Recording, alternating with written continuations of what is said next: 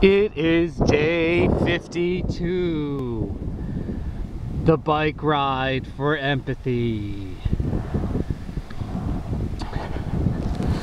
It's a Saturday morning.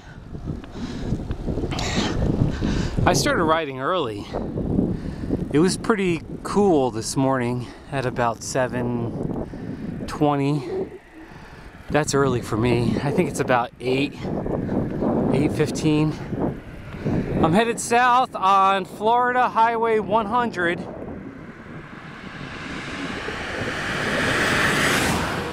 And the sun is that way. I am headed south from Starke, Florida. The road takes a sharp turn to the south. It's mostly going south, just a little bit east. So I'm definitely working my way southeast to Ormond Beach, Daytona Beach.